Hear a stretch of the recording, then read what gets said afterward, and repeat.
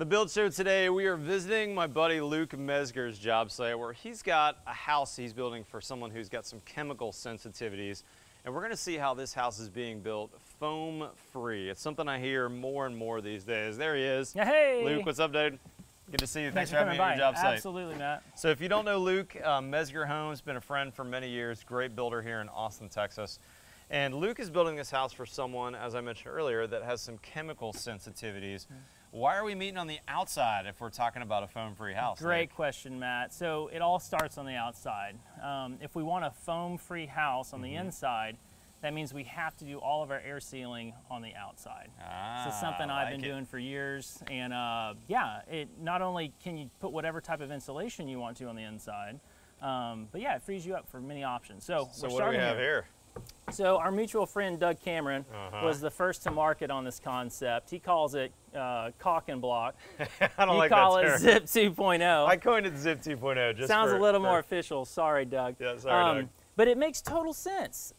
This is a commercial detail that they've been doing for years, and it's finally going into the residential market. Yeah. So this is Zip sheathing. If you're not familiar, it's an OSB structural sheathing that has this green facer that's waterproof already. And then what is this gray fluid? Yeah, so since our field is taken care of, we have to detail the seams. And so Zip's liquid flash. Liquid flash, right. Yep. So you can either tape it, but there's some downsides to the tape. You have to really rely on the installers to do it right. Yeah, you got to pressure it, right? You got to roll it. Well, clean, dry, immediately roll it, which is great. No wet, no wet. No dogging on it, but this is more foolproof. Yeah. It can go on wet.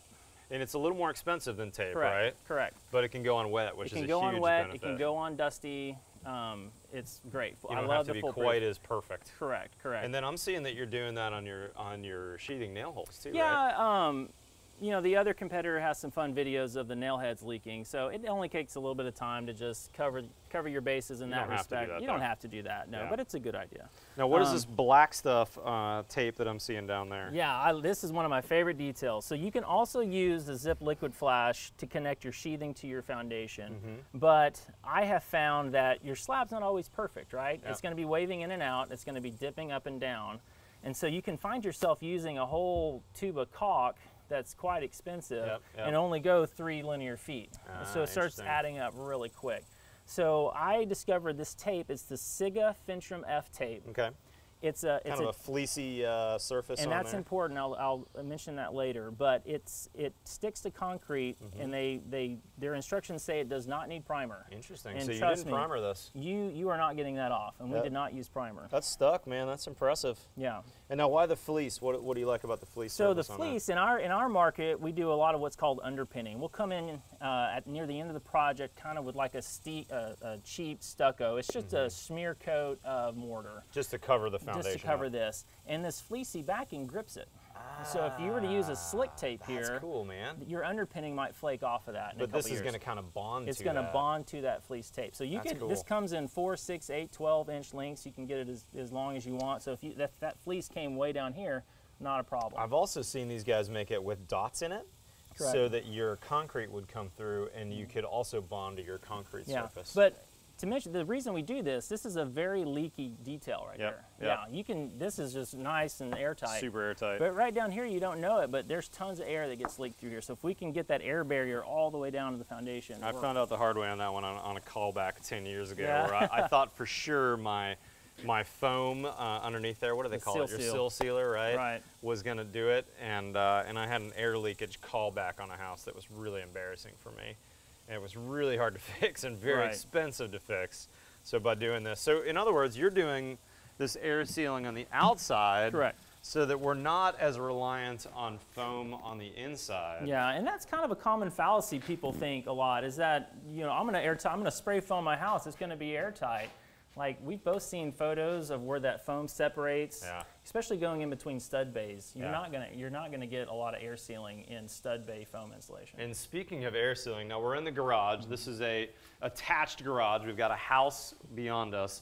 And attached garages are not great for indoor air quality because we've got cars and we've got paint and gasoline and engines in here. And carbon monoxide. But what Luke has done is, number one, I don't see any equipment in here, right? There's no furnace in here. Right. There's nothing that's going to connect air from the garage. But check this detail out that Luke's done. He's run his zip system sheathing on this common wall between the house and the garage, and then he's also run it all the way to the ceiling line. Now, what's above us here, Luke? Is there a house above us here? This is a second-floor patio deck, so we had to slope the ceiling. So if you see those sister 2x12s, one's for the flat ceiling for the garage, the other one's a sloped floor for the patio. So it's a flat roof, basically, with a deck above. And then how did you get your framer to do that detail? That looks good, man. A lot of tacos. Nice work. No, I would have liked to run a ledger, run the zip first, and then run a ledger, and then hanger these in here, but the engineer didn't like it, so we had to really cut and caulk all those little bitty pieces in there to get that air seal as good as we could. Yeah, you're not quite perfect because you've got sister joists, right? There could be a little leakage in there. Between those two, right. But it's way better than what we normally see. If I had to do it again with this detail, I would run a bead of caulk along one of those before I sandwiched it to the other one in that same plane as the wall. Smart. So Matt, this is your exterior wall. Yeah. A lot of people don't think that, but yeah, the exterior wall was on the other side of that guy. That's right. I need to treat this coming right on through because this is outside, and then it's got a bunch of bad stuff you mentioned in that air. Yeah, we don't want that air in. Let's go inside. I'll meet you in there. Oh, wait, hey, Matt. Oh, well, forget him. He's off. One more thing I wanted to point out about the garage is that, we're going to park a hot car in here that's off-gassing all the nasty stuff out of the exhaust. We've got gas cans, we've got lawnmower equipment, we've got paint cans. We don't want any of that stuff in our home. So not only are we going to air seal, but an extra measure we do is install this motion sensored exhaust fan. So on motion, either when the garage door opens up or you walk out here, it's okay if it goes more than what you want it to, but we can program it to go on for like say 10 minutes at 60 CFM, every time we trip it on motion. So one extra step, we want to get all that nasty stuff out of here. It's going to help with the indoor air quality. Let me catch you back up with Matt. Oh, Luke, I like seeing those 2x12s all the way up where your handrails are going to go. Yeah, thanks, Matt. Yeah, my trim carpenters aren't going to have to guess where those are. Yeah, he likes coming to your job, I bet.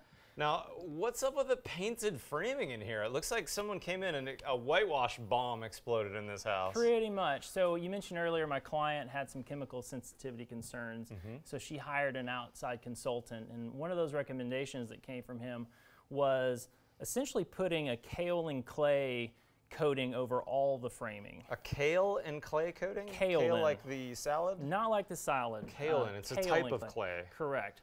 And it comes in a fine powder. You mix it with water to get the right viscosity, and then you mix it with a binding agent. And in this case, we used Rmf Bio paint, which is a mineral-based paint, 0 VOC. And so that's what allows it to stick onto the wall. So, and what's the benefit of doing that at this framing stage? Yeah, so again, we wanted to coat all the framing in case there was any existing mold spores, which obviously there are. Mold spores are everywhere. They're everywhere. And the clay acts as a natural mold inhibitor and fungicide.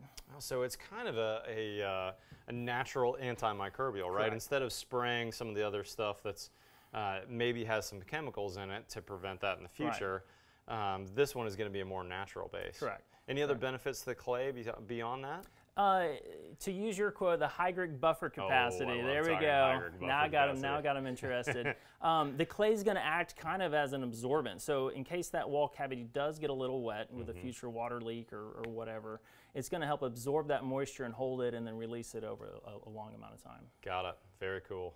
Now I'm seeing metal cables and some black paint. I don't normally see that in a residential job. This one was the first one for me. So the client also had a couple of Rmf concerns. Okay. And so she talked with a consultant, and this is what they recommended. So electromagnetic fields, right? Correct. They're worried about those from the wires in the house. In order to mitigate that, the consultant recommended this armored shielded Romex. It's very common in commercial industries, but essentially it's a metal coating coil that all the Romex goes through. Gotcha. And then on top of that, you'll see the black paint. That's a paint combined with graphite and cobalt, and that also does some things to help shield the magnetic frequencies coming out of our 110 power in our homes. Okay, interesting.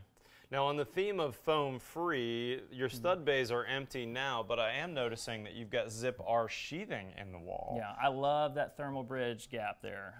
So if we can wrap our homes in a sweater instead of stuffing that in our ribs, we're always off to a good start, right? Great Stieber quote right there. So essentially we doubled, or we increased by 50% the R value of this section of the wall. Wow, that's So it went from an R5 to an R8, 8.3. Yep, so no T-studs on this house, right? Right. Okay, so then you've got zip R sheathing, but what did the consultant say about this? Because this is obviously foam. This is polyiso foam. Right, so we tried to eliminate all plywood, all glue from this house as we could. I kind of wanted to, I was like, guys, this thermal bridging is a big deal. It's going to pay off for the life of the home, and you only get one chance to do it. So because we're ventilating our stucco, the consultant was okay using this, and because it's mixed in a factory with a lot safer controls, he was comfortable with the fact that this is already off gas. It's okay to put it in the home. Okay, so then on that same point, though, we do have a little bit of canned foam in here, right? This orange fire foam. What was the consultant's call on that? Yeah, so we could have used fire caulk in these locations, but we had to meet code, right? We can't get a CO on this home unless we make the inspectors happy. So there's some give and pull, give and take, push and pull with that.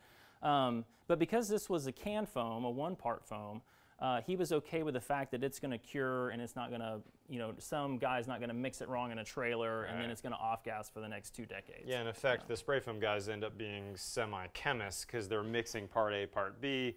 Conditions need to be correct. The 50-50 mix needs to be right, all those things. So he said, let's eliminate all those variables. Knowing zip R is made in a factory, that's single component. Okay, so you've got empty wall bays, but I'm seeing insulation in your ceiling already, and this gets me excited. Tell me about your ceiling. Well, this was a staging issue we had. So we have a low slope roof, and we wanted to spray all the framing with that kaolin clay. And so we're like, gosh, how are we going to stage this? So we framed it, we painted it, and then to help out our insulators, we got them in here first. Usually they're in here last, but we got them in here first so that they don't have to work around. So no mechanicals in place. No mechanicals. No ducts. We didn't want them ripping on all of our ductwork and our wiring, so they were in here first. They've got it netted good enough to where they're going to come back in here in a few weeks, finish the whole house, do the touch-ups on the ceiling where it's fallen down or where we had to run a plumbing pipe up through the vent. We'll patch those, get the netting back nice and tight. So now you've got a conditioned attic. All of your ducts are inside the thermal envelope. And what's your insulation up there? So this is now an R, gosh, what is that? R43-ish? So there's 2 bats of rock wool up there. Those are 2x12s we have. Yeah, so rock wool is a great choice for indoor air quality. We've got no off-gassing. It's made from rocks, which is a natural material, so you're in good shape. And because we're doing our air sealing on the outside, so that same Zip 2.0 detail I did with the roof decking as well. Gotcha. So let's talk decking then. This decking on the floor does not look like anything I've ever seen before. What are we seeing here, Luke? Yeah, this is actually called Magnesium Oxide board, or MGO for short. And this is the first time for me to use it, but this was also along the same thread of indoor air quality. So, gotcha. So that's what this is, Extreme green, correct. Extreme green. So this is how thick is this? This is a 3/4 inch material. Here's a sample of it. And how did they get strength out of that? It looks like glorified drywall to me. Yeah, so if you can look in here with it through the muddy boot prints and whatnot, you can kind of see a grid pattern. And what that is a webbing of fiberglass mesh. So a net of fiberglass mesh on both sides, and then one is actually in the middle of this. So that's how they get their structural rating for it. Gotcha.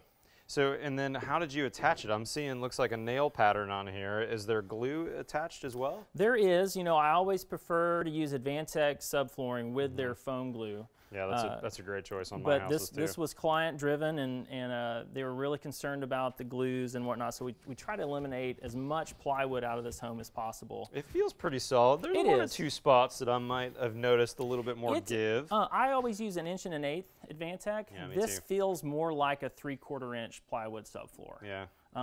Or back in our production builder days, we used Correct. like 3/4 OSB or 5/8 OSB, and you'd have a real spongy floor that was prone. So we're gluing a wood floor to this, so it's going to give it a little more rigidity. That's good. And then we also use a 0 VOC glue to glue this down to the trusses. Now I noticed that you varied though on your stairs, right? That wasn't MGO board. I didn't budge on that one. I'm like, stairs are important to me.